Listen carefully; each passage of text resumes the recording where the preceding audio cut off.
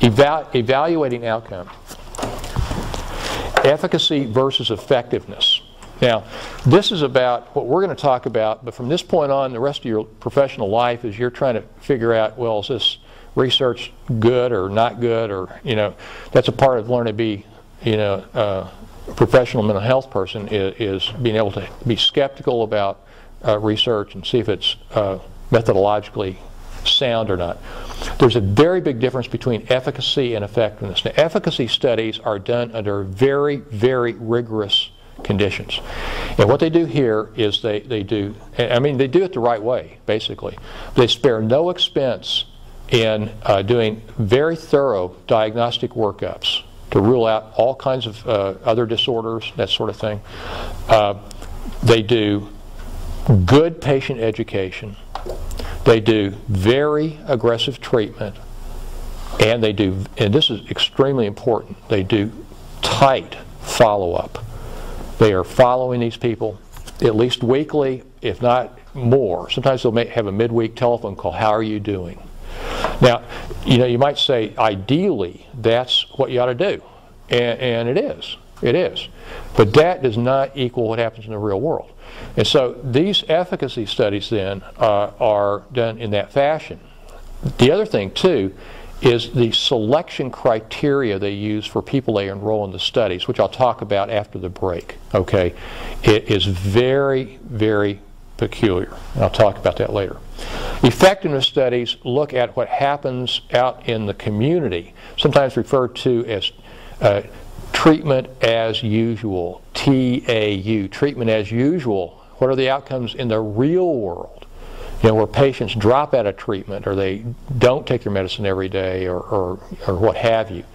And you can imagine there's a big difference. And when drug reps come to talk to their physicians and try to say, hey, this is the best thing since sliced bread, they're going to show them these research studies that look astounding, and the wise physician is going to realize, yeah, they're showing me their choice of research studies that are efficacy studies.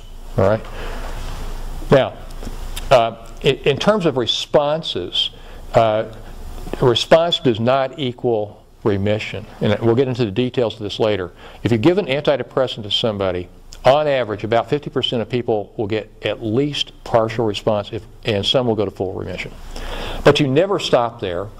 And so typically, if you then go to a second antidepressant or add something, you'll rescue more people. So the point is, when you look at research, almost always, it's one drug versus either no drug or placebo or treatment as usual. Okay, but in clinical practice, it's sequential treatment. If the first thing doesn't work, then you do something. You don't just throw up your hands. You do the next. SSRIs in treating OCD. 65% of people have about a 50% reduction in symptoms. Now, there are some people that have more than that, but most people, that's pretty much what you're looking at. 2/3 of people, after about a year of treatment, have about a 50% reduction in their scores on OCD rating scales. And you might look at that and you might say, that doesn't look very good.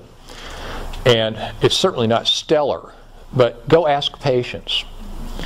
You cut their OCD symptoms in half, and every single one of these people will say, thank God, because my whole life was centered around this, and yeah, sure, I still have some rituals and I worry about stuff, but for the first time, I can have a life, okay? So when you look at like clinical significance, statistical significance, quality of life issues, sometimes the figures don't tell the whole story.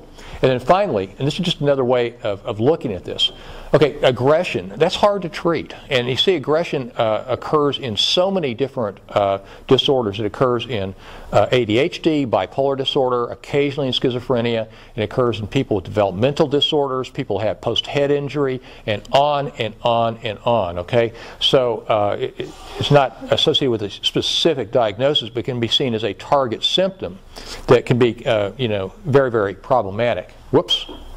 Let me go back here. Now, in your book, you're going to read a thing on aggression. It's going to talk about the drugs that can address aggression. None of those are much better than 10% of people get better.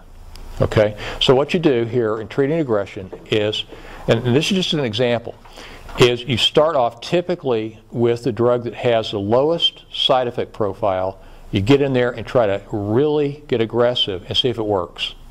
Because if they tolerate it and it works, great. If that doesn't work, then you go to the next one on the list, and what you're doing is moving towards drugs that carry a heavier side effect burden. You wouldn't start with those. Okay, now it turns out that about 10% of people who have a variety of kind of causes for their aggression respond to high doses of beta blockers. The point I want to make is this.